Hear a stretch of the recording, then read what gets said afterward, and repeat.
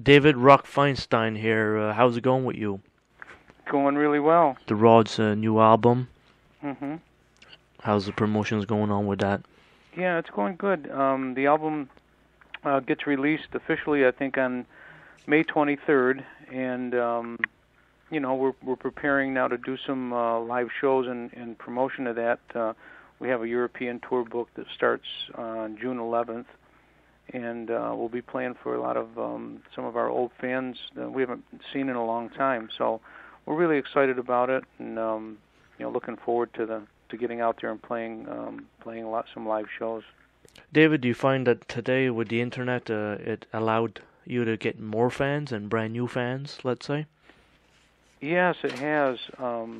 It's funny because back in the day when we were out, we really didn't, we weren't aware of, what was going on around the world. It was very hard to be in touch because we didn't have the internet, and we didn't even really realize what kind of fan base that we had until, a couple of years ago, and we decided to, we would get back together and do a couple of reunion local shows, and we did that, and we got such a huge response from people all over the world. We didn't realize that so many years later that we still had so many fans. So it was kind of like back in the 80s, we were kind of in the dark as far as like knowing like who was a fan and where they were located. So the internet definitely makes it a lot different, and I think it makes it good for a lot of people, whether you're the artist, the band, or if you're a fan, because you can really be in touch with everybody. It's a worldwide connection. So yeah, it really has changed things a lot.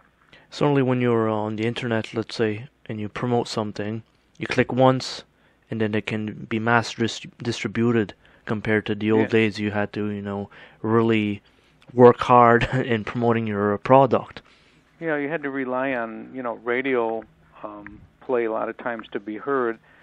And back in those days, a lot of the radio stations weren't playing, hard rock music or heavy metal music, so you had to rely on what they called underground radio stations that were playing, the music that wasn't the mainstream pop music of the time. So it was very difficult to get airplay, especially for a new band that was, just starting out, and so it was a whole different world to try to get your music heard and out there. So now with the internet, yeah, like you said, you get it out there and it spreads instantly. So it's really a great thing. Now, the Rod's Vengeance album, where are the people going to be picking this up when it comes out?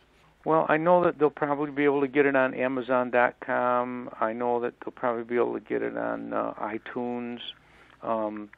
They're probably, there's some stores that still sell records. Like there's a chain called FYE that I'm familiar with in this part of the country that sells CDs in some of the department stores. But a lot of times these CD sales in stores has dwindled because of the internet. Because there's so many places that you can buy music and the albums on the internet that it really limits the selection that you can find in a music store that sells CDs or DVDs. So I would say probably the best bet would be if you can't find it in the store, you can find it on Amazon.com or iTunes or somewhere on the internet.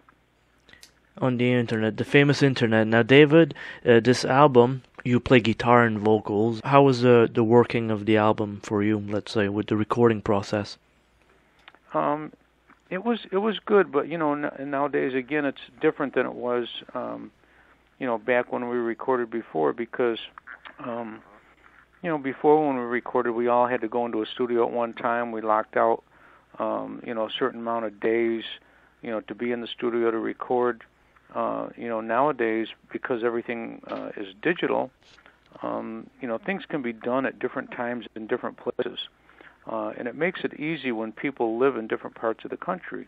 Back in the days when the Rods were together in the 80s, we all pretty much lived in the same town. So it was very easy for us to get together every day to rehearse. And when it came time to record, we could, book time in the studio and go in and record. But now we live in different parts of the country, and not across the country, but we live a ways away from each other. So to record now, because everything is digital, and you can pretty much, if you have a pretty good computer and some, the right stuff to put in the computer as far as recording goes. You can record tracks, and then you can send the recorded tracks to someone else, and that person can take the tracks and put their part on it, so on and so forth. With this album, we didn't really do it all like that. We got together and we recorded it. Even though we used it, on a computer, we recorded it, but we did still get together, and we shared in the recording experience. As far as when Garry was there playing the bass, usually Carl and I were there also, engineering, and when I played the guitar parts, Carl or Garry were there and they were engineering. So kind of shared in the work of putting the album together.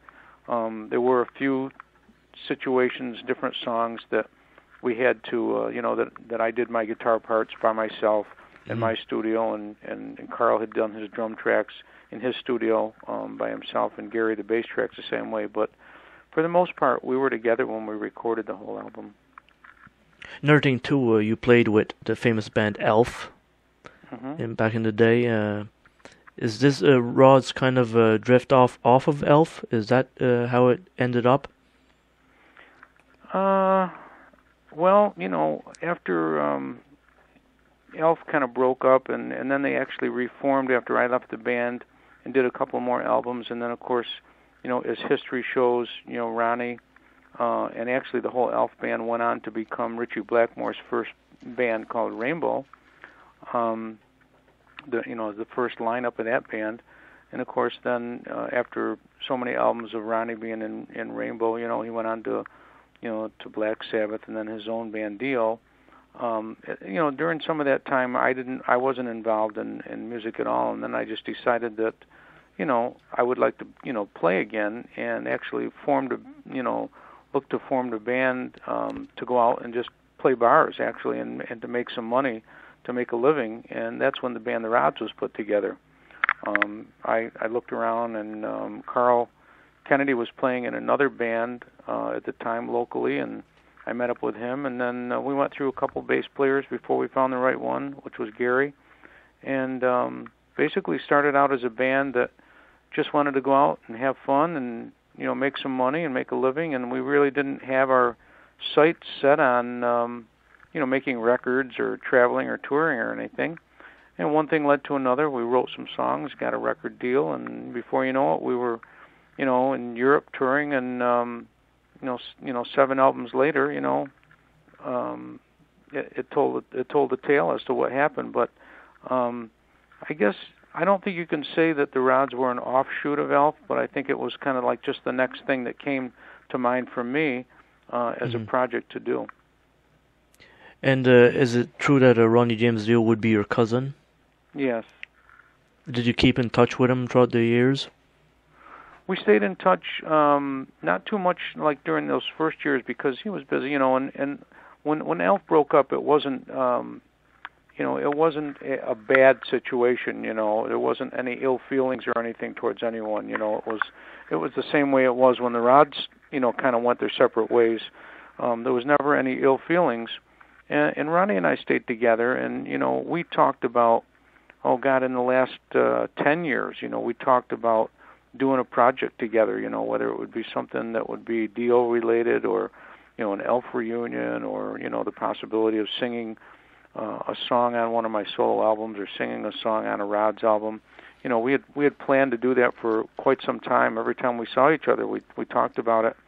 But, logistically it was very difficult because, Ronnie lived in California, I lived in New York. He was always busy, and it was very difficult to find the time to actually take to, put a project like that together, even though we both wanted to do it.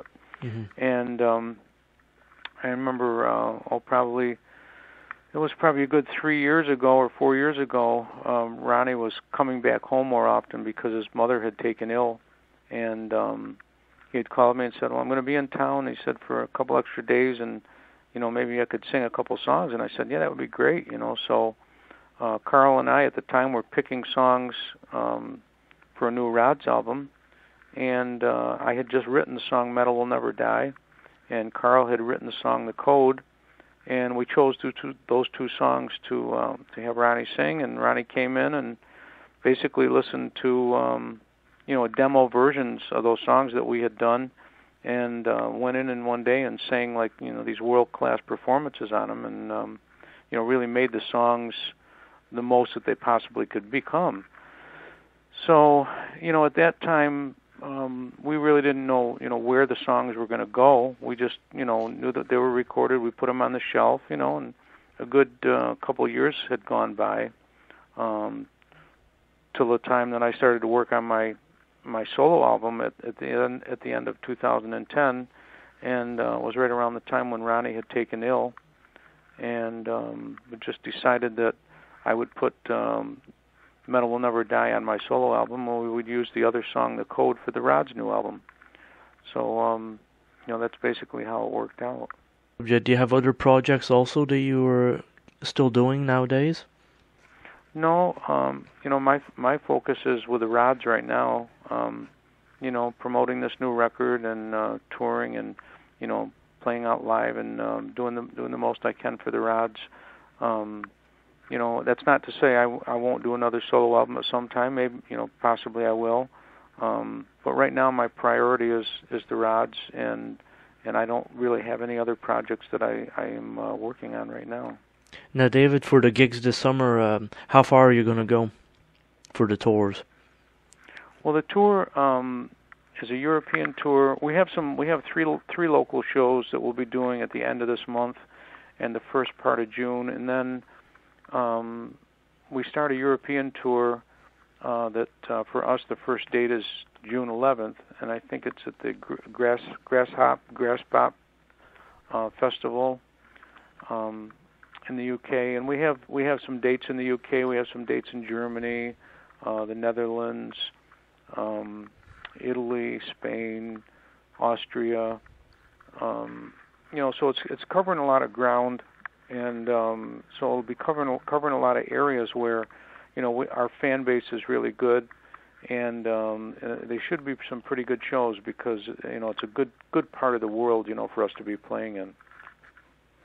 And the scene is still very alive down there. Very good. It is. Yeah.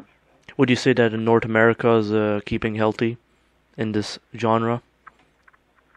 In the United States? Yeah. Yeah, I mean, there's certain pockets, there's certain areas of the U.S. that, hard rock is more popular. I mean, back in the day, we did a lot of tours with Judas Priest in the States, but it was always in, the southern part, like, Texas and the South and maybe Florida, things like that. And there were certain areas in the North that were, good hard rock areas. But because the United States is so big, and it's so diverse, that it was more difficult to find the places to really, that were like compared to like Europe, where a country is so small, and they're so into, a different type of music. It was more difficult in the United States to actually get out there and play to promote. But nowadays, I don't really know because we haven't toured in the U.S. in so many years. It's hard to say, like, the areas that were hot spots for us and that type of music back then, may not be the same now. So we'll just have to wait and see when we finally do get out to do some U.S. tour dates. Well, I hope you have a great tour. This is going to be great when this album's released. Yeah, I'm looking forward to it. We're getting some, really good reviews on the album so far. And I'm hoping that we can get out and see a lot of the fans, in person. Well, Dave, been a pleasure talking to you. Well, thank you very much for having me. I really appreciate you talking to me. You have a great summer. Yeah, and you too. Talk to you later. Thank you.